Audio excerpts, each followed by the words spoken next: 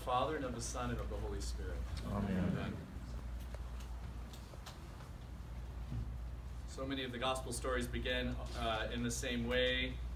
Some version of this, like we heard today, at that time when Jesus went ashore, he saw a great throng and had compassion on them. So often he's in a crowd, and so often he's having compassion. It's like kind of the regular beginning. This is like the normal story. Things that are different in this story are pretty dramatic, though. If you remember, just a couple of weeks ago, we had the story of the two demoniacs that were in the tombs, and they prevented people from even passing by that way to get to the town. And Jesus cast out the demons. You remember they went into the pigs went down the hill and drowned. And when Jesus was there with those two demoniacs in the right minds, the whole town came out to meet him. And then the twist we didn't expect, the town sends Jesus away. And I had said, what we normally would expect is Jesus healed all their sick. So we have kind of the normal story, but what the twist is in this story is the disciples say, send the people away. In the demoniac story, the people sent Jesus away. But in this story, his disciples are saying, we're in a really lonely place here. Send the people away. And Jesus won't hear of it. He says they need not go away. For the crowd who followed Christ out into a lonely place and they're without food. Now, I don't know if you've ever actually been hungry, but I went camping a few years ago and I had been reading all the ultralight books about how to camp with less weight on your back, because the year before I'd taken like Marine Corps weight, like 70 pounds, and it killed me. So I thought, I am going and people are really into this movement. They'll cut the extra straps off their backpacks and cut the toothbrushes in half. They're just dropping ounces, is everything they can. So I didn't go that far. But I thought, I don't really need to bring that much food. In the morning, I could have a granola bar. At lunchtime, I could just eat Gorp, like peanuts and M&Ms and stuff. And then I'll have dinner. But what I didn't realize was that I had gone total calorie deficient. I was getting 600 calories a day and backpacking, So I was laying every night in my tent, hungry, like a dummy.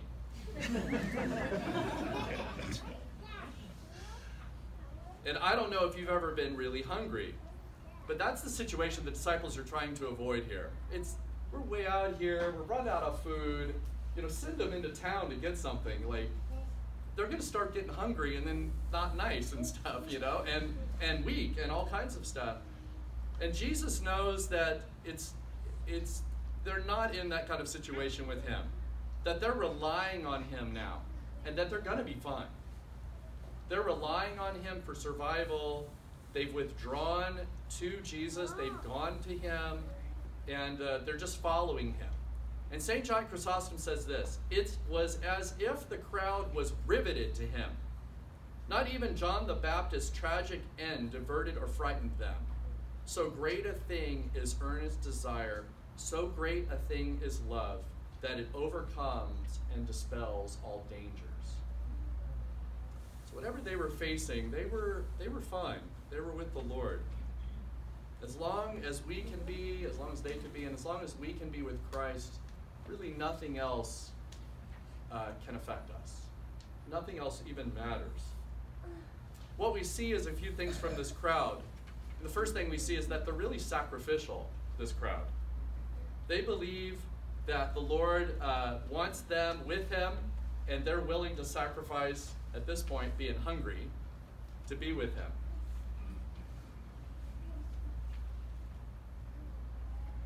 It seems to me the Lord is always asking for more sacrifice, not less. And not sacrifice as a punishment or something, or because we have to earn his love or something. Not that kind of sacrifice. He'll like us if we sacrifice. That's not the truth. But out of love, asking more sacrifice so that we will grow in love. Love for him, love for others, even to learn to love ourselves. That sacrifice is always asked of us. So here we are. They need not go away. You give them something to eat. We have only 5 loaves here and 2 fish. And he said, bring them to me. And he ordered the crowds to sit down on the grass, and he took the 5 loaves and the 2 fish. He looked up to heaven, blessed and broke, and gave the loaves to the disciples, The disciples gave them to the crowds. They all ate and were satisfied. We know the story really well. It's like one of the first maybe miracle stories you can really remember is the multiplication of this lunch into feeding this giant, a crowd that's so large. A throng, it says, a throng of people, thousands of people. Jesus is healing their sick out of compassion on them. His compassion doesn't end with the body, although it's the body that he uses here first. He's teaching both the soul and the body in a way. He's teaching the soul, and then he's feeding the body and feeding the soul. It's really an incredible thing. He's moved with compassion. So on the first thing we said is that the crowd is sacrificial. They're willing to sacrifice their own comfort to be with the Lord. Second thing we see is that the crowd is in need of compassion and love. They need compassion and love. Jesus is fulfilling his high priestly role here to give them compassion and love. We see him, take the 5 and the 2 and break it and distribute it to the disciples, who distribute it to the crowd and gives them compassion and love. Not only with the food, of course, but just with his presence. It's really quite something. The crowd is in need of a blessing because they don't have much. And he will bless what little they have. In many ways, we're like this crowd. When you read the gospel story, you're always trying to figure out, what's it saying, right? Because we're not reading any of the gospel stories well, this is like a historical account only, and so I'm reading about something that happened on, and it doesn't say this, because if it did, it would be historical, on a Monday. It never says, on Monday, Jesus was walking. It always says, and then, usually. And the next thing, and they went to this town, and this happened, because it's not written like a diary. It's written like the gospel, the words of life. And so it's written for us, too, as much as it's written for anybody. Us this morning in this place. And what is it saying to us, And when I read this, I really thought that we are like this crowd. We're also like the disciples. We'll have to get to that, too. In the gospel story. We're like this crowd, and we're asked to be sacrificial.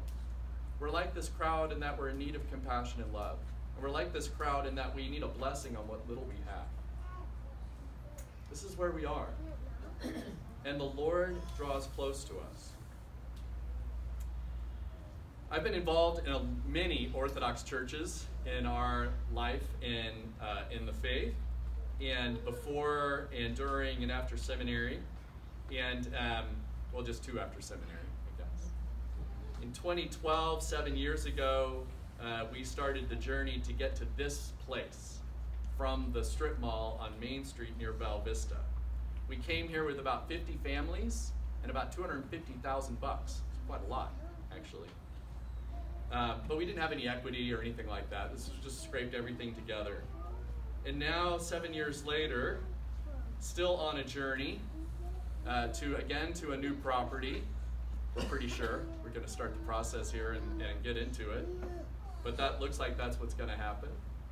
And we don't have that much money, by the way, now, but we have a lot of equity. And we have this incredible property, both the one we have now and the one that's been given to us. And we're about twice as many people. And with us, it takes all of us as a community. We don't have a church of 1,000 people or something where a whole bunch of people can be involved and a whole bunch of people can't. We just aren't that kind of place. And I hope that we never become that kind of place. Because something is asked of every one of us individually, not only us as a community, and then we'll talk about that in a second, but us individually. Something's asked of us. For all of us to give, actually. That's asked of all of us to give, both financially and of time, and our talents. To administer, to lead, to direct, to help with coffee hour, counsel, sing, serve, greet, teach, cook, clean. Everything's asked of us here, to sacrifice ourselves, our time, our talent, and our treasure. The Lord seems to always be asking for more, not for less. And in fact, there's tons of like gospel stories of Desert Father stories where they've been praying all night and an angel shows up and says, the Lord has heard your prayer, and he says to take a break. And it's like without fail, they make the sign of the cross, or they say something like, who am I to take a break? And the angel disappears because it's not an angel, not sent from the Lord. It was like the temptation. You can take, you've made it, you've arrived. Take a break. And that's almost like never from the Lord. Not that he's driving us hard. It's not that. It's just sacrifice is always asked of us. Always asked of us to fulfill the Lord's will. We're like the crowd in need of compassion and love. We're like the crowd with a blessing that we need a blessing on what little we have. And for many of us in our community, we've suffered losses of our jobs, our homes. We have other troubles, health issues, and that's going on like right at the moment in our community. And so something is asked of us to care for each other. St. Paul, in his incredible beginning of this epistle reading, I appeal to you that you would all agree and there'd be no dissension among you, that you'd be united in the same mind and the same judgment. And then it talks about the quarrels they had been having after that. He's like, come on, be of one mind. We're really coming off an incredible Sunday last week where we were of one mind in that vote for that new property. Absolutely amazing, astounding. And but St. Paul is arguing for the next thing, be of one mind just on everything, not just on a new property or something, as good as it is, but be of one mind on everything. The real twist in this gospel story is when Jesus says they need not go away, you give them something to eat. And this is where we kind of can look at ourselves as a community as more like the disciples in the story rather than the crowd. Because he's saying to the disciples, you give them, you don't have to send them away. I'm not going to send them away. Give them something to eat, which they are completely unable to do, just so we're clear. They do not have the power to do that. There is no part of them that could have had like a couple of committee meetings and figured out how to feed the 5,000 families with the lunch. It's impossible. The whole thing is impossible. But they actually have no power to make the impossible possible. They must rely on the Lord. That's the only option they have. You give them something to eat, and they kind of panic, And one of them says, well, we have like this boy's lunch. All right, that'll do it. They have to be just kind of astounded that the hard work wasn't figuring it out. It was just coming to Jesus and going back to the Lord. Well, we have this. All right, that'll do. We'll make that work. We don't want to take our eyes off the Lord as a community, individually and as a community. We want to keep focusing on the Lord to say, well, what do you have for us?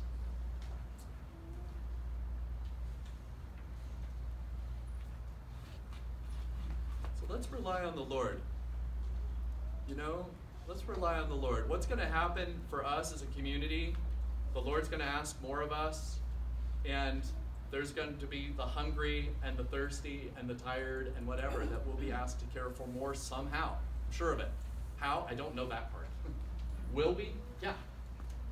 So then as a community, can we stay together on it? And trust the Lord with it. Give him what little we have and let him bless it. I was reading early this morning from a book called The Watchful Mind. I think I mentioned this before. It was a book that was written a couple of hundred years ago and then lost 100-something years ago and cataloged in the library at Xenophontos, the monastery in Mount Athos.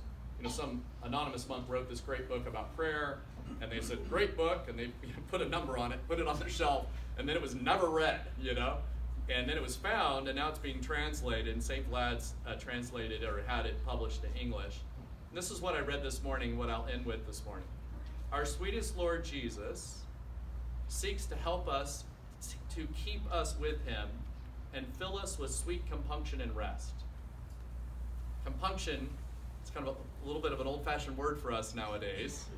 Compunction is like the awareness that we've sinned. There's like a kind of a guilt feeling that says, I've sinned, I've got to turn back to the Lord. It's almost, and also kind of the energy to turn back to the Lord. It's not only like I feel bad about what I did, but it's kind of like turning back to the Lord. I realize I've done something wrong, and I'm going back to him. And the author calls it sweet compunction. Not the kind that leads to despair and pulling away from God or something, but that kind of sweetness like, I need to go back to the Lord. So I'll start over and I'll read the rest of it. Our sweetest Lord Jesus seeks to keep us with him and fill us with sweet compunction and rest. He is almighty and all-powerful, and we are filled with sweet compunction and rest. Considering that his name is holy and sweet to his friends, but fierce and bitter to demons, you are filled with sweet compunction and rest. Considering that our Lord is hymned by the angels and glorified by the archangels and praised here in Mesa. I wrote that.